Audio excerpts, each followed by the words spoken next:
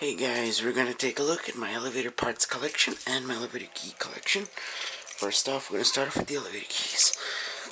First up, we have my Dover. Hang on guys, kind of dark in here. Is it H2395? Here is a reverse copy. I bought this key thinking it was an H2389 fire service key, but I made a mistake and ordered the H2395, but as you can see, the cut pattern on this real H2395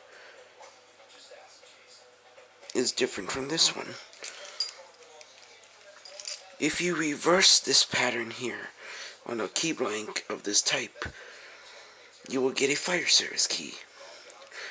And as you can see, it's stamped H2395, which is totally wrong. Here is my... Okay, hang on guys, again. Key is stuck. Okay. Here we have my H1848. Yes, my keys are very dirty. And this does the floor lockouts and just mainly floor lockouts. I don't know if it does really anything else. So, floor lockout key, H1848. Next, we have my H1846 key. This does run stop, shaft way access switch, and I do believe that's it. If you guys know, please correct me. If you guys know anything more on the key, let me know. And here is my ThyssenKrupp for newer ThyssenKrupp elevators. L203. This does the fan light and independent service, and I do believe run stop on newer ThyssenKrupp elevators. So, next key is my... Oh wait, okay, the next key. We're moving on to the next key ring, so let's quickly get them out. Okay, here's my next key ring. Hold on, guys.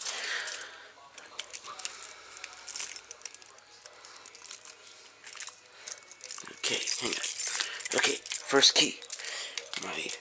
Here we go. Here's my Otis UTA fan light independent service run stop and car top inspection switch key. Very awesome key. Works great. Okay, here's my Otis UTF key, original factory key, fire service key. Okay, and here is my UTC Otis elevator key. I don't know the functions of this key, but yeah, it does floor lockout. That's all I know so far, is it does floor lockout. Very nice key. Okay, next, BGM 30 or Cat 30 Otis elevator key does lock cabinets on Otis elevators. And here we have my J200 does locked cabinet and in-cab lockout in most elevators. Okay. Next is my barrel key collection. EX513 innovation fixture key, fan light independent service, and I do believe run stop. The Kone 4 key, independent service key. And here we have my Kone 2 key, fan light independent service and run stop on a Kone EcoDisc elevator. And here's a FEOK1. This one is the dating of the pre-2007 code. As you can see, right there, it's the pre-2007 code. Okay, now then, let me grab out my Otis key and let's get into the panel. And we'll take a look at my elevator parts collection. Yeah, I have an extra UTC key. If you guys would like it, let me know. Okay, so let me grab out my flashlight.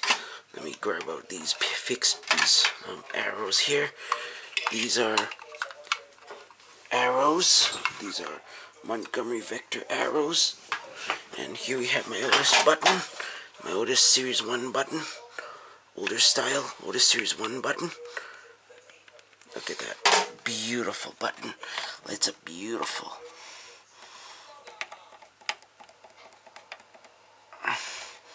I may just wire this thing up for a 9-volt battery. But for now, I have it plugged into the wall. But yeah. Beautiful. Beautiful. I like the way it lights up. It's the up button. Or, if you mount it this way, it could be the down button. But no, that wouldn't look right. So it's the up button. Okay, so now then, we're going to look at my Dover Impulse button. Beautiful button. Dover Impulse. Okay, so let me grab my mag light. Turn around and there we go. She's lit up. Lit up the Dover button. Beautiful. Okay. Now for my up and down arrows. This little plastic here goes in the back. Okay. And there we go. Up.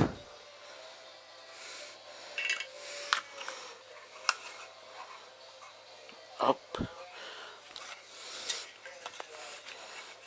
Down. Down. Okay, well. No. Yeah. Oh, down. Up.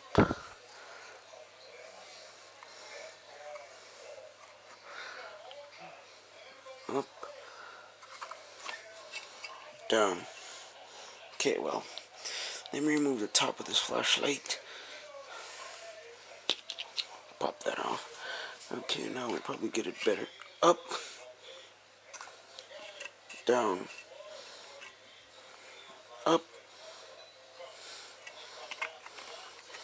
Let's do it like this then. I'll pile them up and I'll put them up on each other.